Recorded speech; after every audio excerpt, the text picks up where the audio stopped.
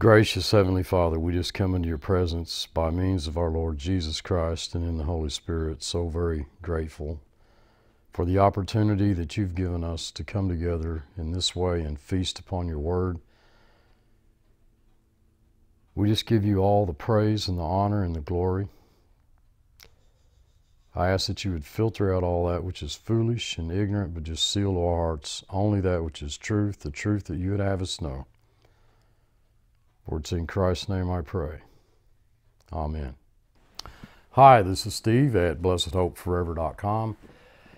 We've been studying together in the epistle to the 1 Corinthians verse by verse, and we are in the 15th chapter, and we're at verse 50. I say, brethren, that flesh and blood cannot inherit the kingdom of God, neither doth corruption inherit incorruption. Flesh and blood cannot enter or cannot inherit the kingdom of God. I'm going to suggest to you there that flesh and blood is a euphemism for a human, so no matter what you do, you can't inherit the kingdom of God by believing, by striving, by working, by obeying the law, by anything that you can think of. You simply cannot inherit the kingdom of God. Verse 50 is saying that we who are going to inherit the kingdom are going to inherit it because of nothing we did. Not by believing, not by receiving, not by repenting, not by anything. We inherit the kingdom, dearly beloved, because we're children of the King. And don't rush past that word inherit there. Okay, we inherit that kingdom for one reason only, and that is because we're his children, and we are not his children by anything that we did. You know, from a physical standpoint, you are not your parents' children by anything you did. And so it's crystal clear why the Lord, in his wisdom, gave us the illustration of birth. We are physically born by our parents through no choice of our own, no will of our own, no action on our part, and we are spiritually born anew, regenerated, born again by God from above. We're born new creations in Christ by nothing we do, not by accepting, not by receiving, not by repenting, not by works, not by keeping the law, not by anything. We are his children, chosen in Christ before the foundation of the world. We've always been his children. Now, we may not have always known it. In fact, I would say that most of us didn't. There was a time where we didn't. The Apostle Paul didn't know it, that he was God's child until he was over 50 years of age. He was also separated from his mother's womb. He was always God's child. It seems so popular to believe that at one time we were children of the devil, and because of something that we did, because we repented or because we received, because we believed, then we are now children of God. And dearly beloved, that is not biblical. We've always been his children. There are sons of the devil, there are sons of God. And they do not intermix, and they don't change from one to another. Every plant which my Father hath not planted shall be rooted up. So he not only planted it, the plant never changed. A sheep was born a sheep. It grows a sheep, and it dies a sheep. A goat is born. It lives as a goat, and it dies a goat. So it isn't a human that can inherit the kingdom of God. It's God's children that inherit the kingdom of God. It's the kingdom of God. The Lord Jesus Christ is going to return. One of the great facts of Scripture is that Christ is going to return. He's going to return. And there's so much Scripture on the return of the Lord Jesus Christ. You know, it's unbelievable how little that it's really considered today. I wonder how many Christians really, really, truly believe that their great hope, their enduring hope, their wonderful hope is the return of Christ.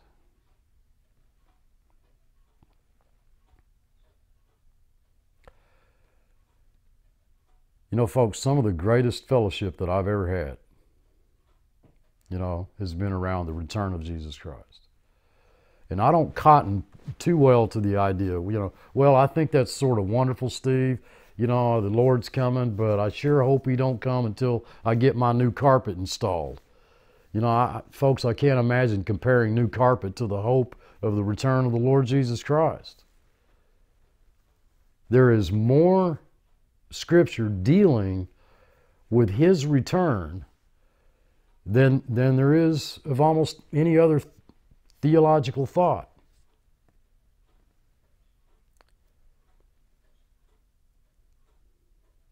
You know, we think about how much Scripture there is on the Trinity and how much Scripture that there is on the fall, but folks, there's so much on the return of the Lord Jesus Christ.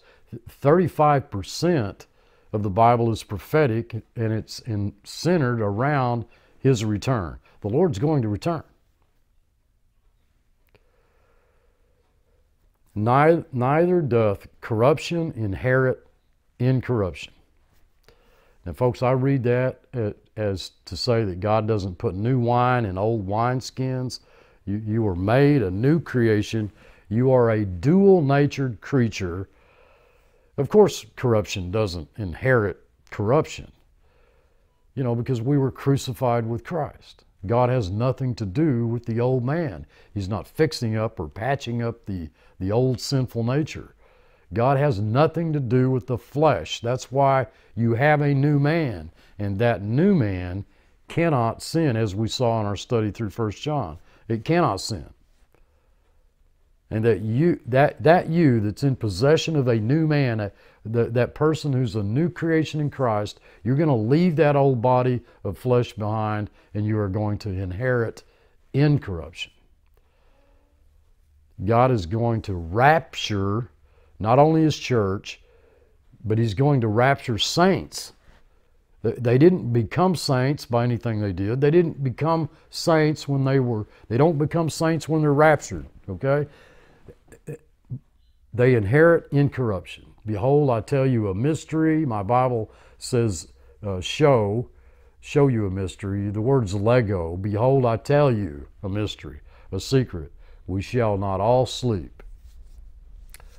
The Almighty God, the creator of heaven and earth, has Paul write, we shall not all die.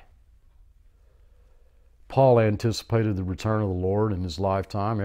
Every generation since Christ has believed that he would return while they were alive. So, of course, we shall not all die. I mean, you know, it's... folks, the church is going to be here when the Lord returns. The church has got to be here when the Lord returns. Of course, we're not going to all die. So we shall not all sleep. We shall all be changed.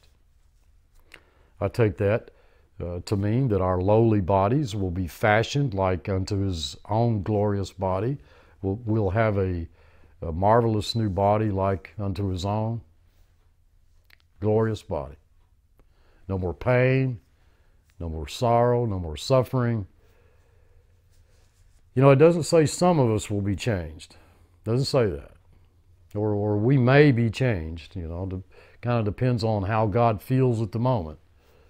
No, it is an indicative statement, as solid as it could possibly be. We shall be changed in a moment.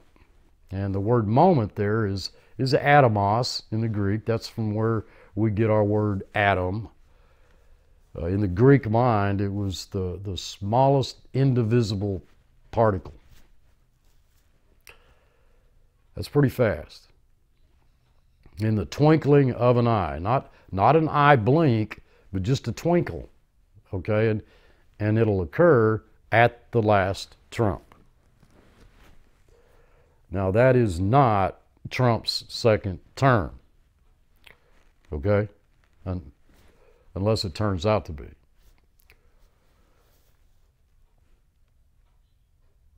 I think the last trump signals last things.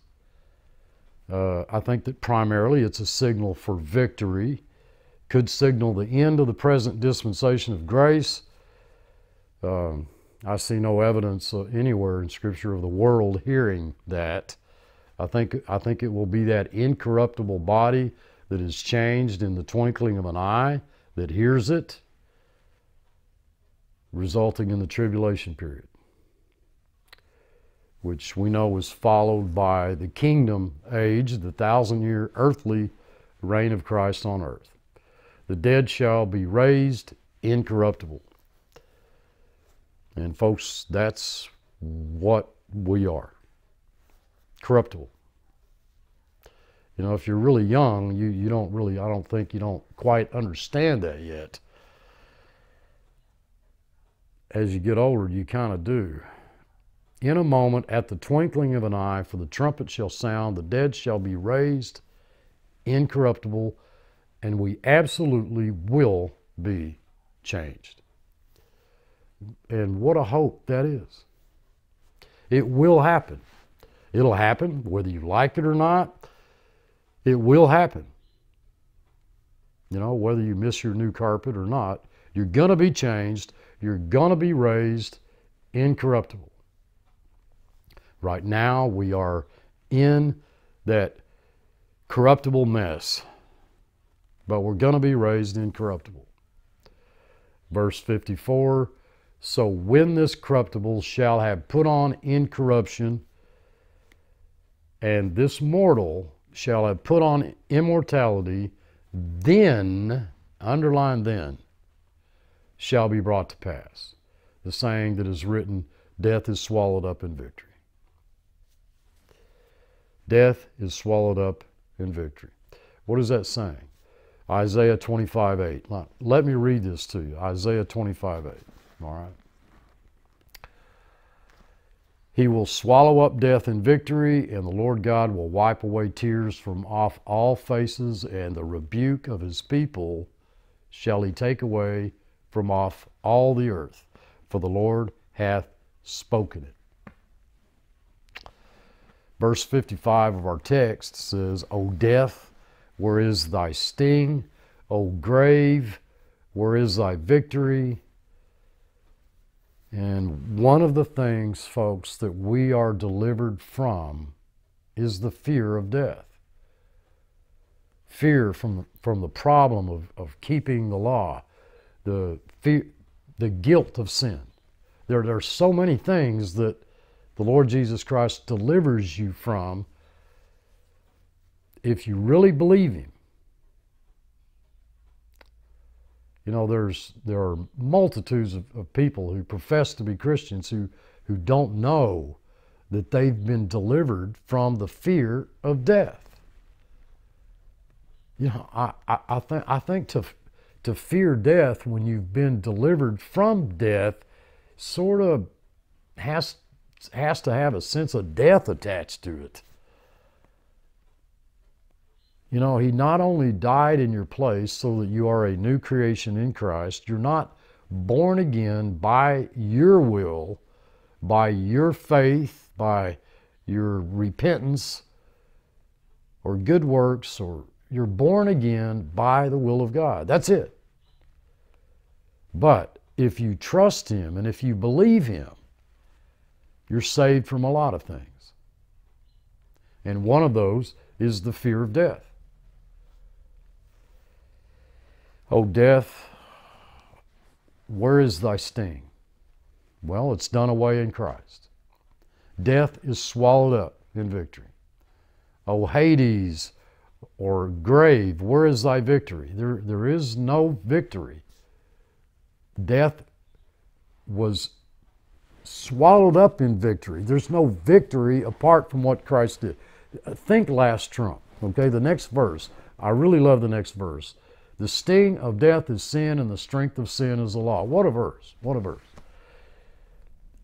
Folks, to me, that's sin led to death, okay? Separation from God.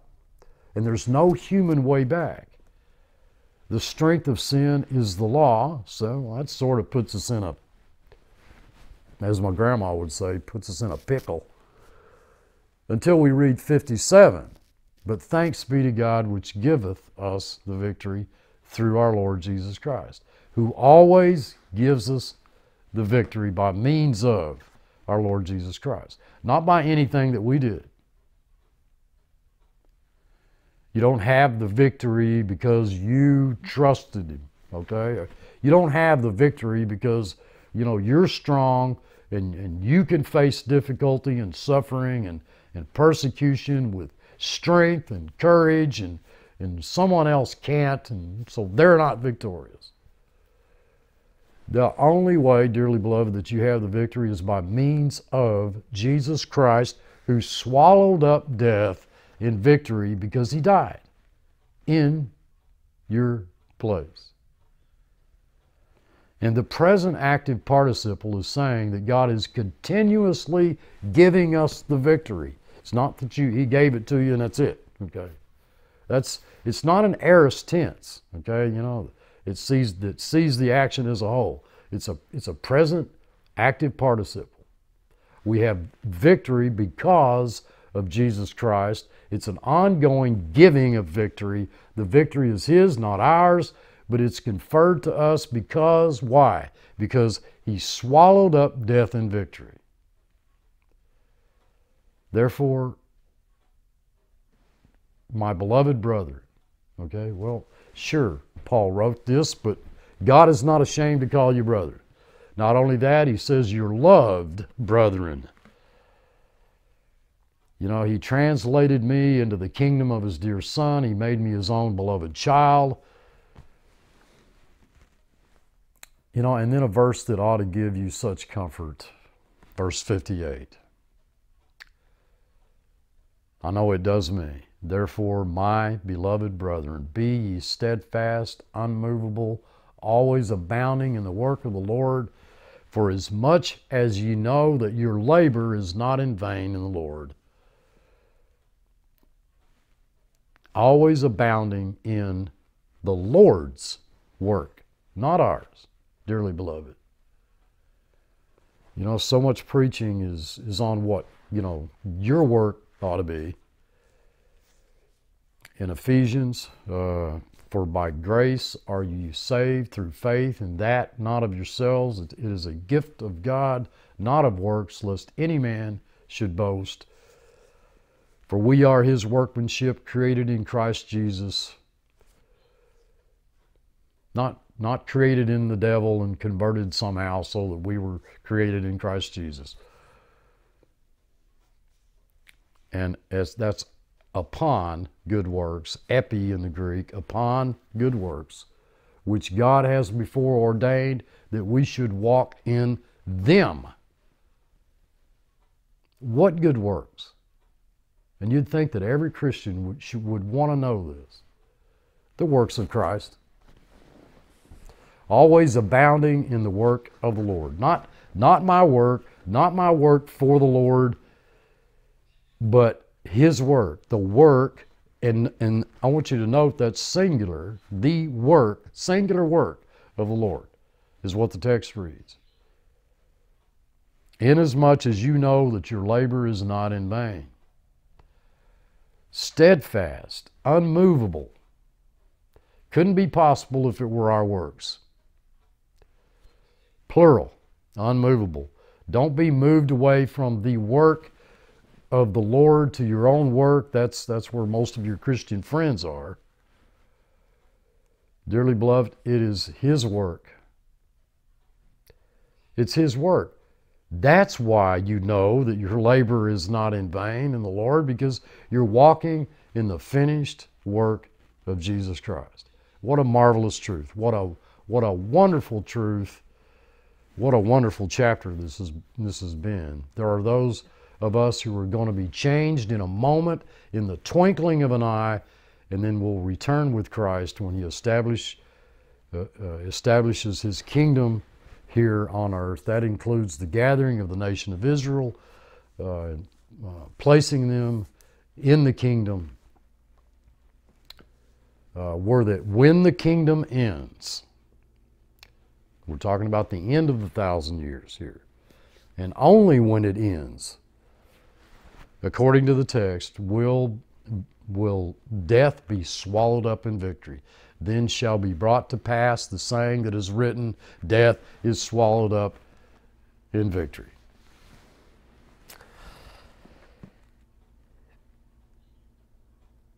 I invite you to join us on Twitter. I invite you to join us on Facebook. It's where we have great fellowship. I invite you to continue on in your studies with us through this epistle to the Corinthians. We've got one chapter to go. Don't know where we're going from there. I do pray for your direction. I'm constantly asking you folks to pray for the direction of this ministry. We love you all. We truly do. Rest in Him. Until next time, this is Steve. Thanks for watching.